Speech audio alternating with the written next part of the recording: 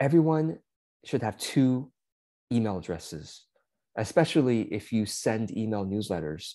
Okay, everyone should have a public email address and a private email address. And so the public email address is what you use to send your email newsletters. The from line when you send an email newsletter should be your public email address. So for example, for mine, it's contact@georgecow.com is my public, and my public email address is the one that's on my contact page. It's listed wherever I need to list a public email address. And guess what? That email address is not an email account. It's just an email alias. It's just a forwarding address. I don't ever send privately. I mean, I send my email newsletters from contact at, but I can't send private email from contact at. My private email address, which is an actual email account, is my Gmail account, georgecow@gmail.com. And that's where if I send you email personally or professionally, if you're a client, potential calling, everyone, when they get a private email from me, comes from georgecow@gmail.com.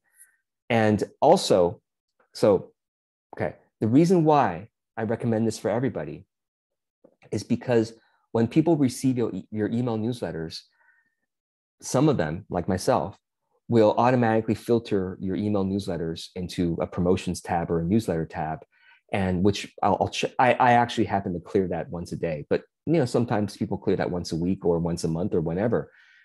You don't want that to happen when you send them a private email. You send them a private email, it shouldn't come from your public email address because they may very reasonably have created a mail rule for your newsletters. And so this is why a lot of people make the mistake of they just have one email address and they use it to send email newsletters and private email. It's crazy because then, anyway. So the other reason, very important, is that your public email address probably doesn't have good email deliverability compared to your private email address. Meaning, even if people don't create a mail rule for your email newsletters, it's still the fact that the email softwares like Gmail and Hotmail, people still use that, and AOL or whatever, they know which emails are being opened and which emails are being ignored. And for example, Gmail has a clear algorithm that'll say, hey, you know what? People don't open contact@georgecow.com. Even if you don't have a mail rule, we're still going to put that into the promotions folder or the updates folder, not in the primary folder, because we know a lot of people don't open it. You see what I mean? Versus everybody opens email from GeorgeCow at Gmail because whenever we just noticed in our algorithm. So email software has become more like algorithmic instead of, everything's becoming algorithmic, right? Because they want to try to help human beings sort information. So this is why, please, everybody, stop sending newsletters using the same email as you send your personal email. That's crazy these days anyway.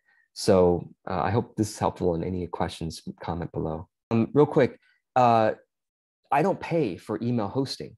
My forwarding address, contact@georgecow.com, my domain name, is just, you can get a forwarding address from your domain registrar. I use Google Domains, but yeah. I don't pay for, I pay for Gmail, Google Drive hosting, but that's a separate issue. But yeah, I don't recommend Google Workspace I think people who need to send email from their @georgecow.com domain, I think that's silly. These days, who cares if you send it from Gmail or from even Hotmail or whatever? It's people don't care. I'm not professional enough without sending from @georgecow. That's silly. That's ridiculous. I've been sending professional email from gmail.com for 12 years, and I have a very successful business. Nobody ever, I don't think anyone says, oh, you're not professional enough. Ridiculous. Just drop that, So anyway, I'm gonna let you all, I think this is enough for this segment.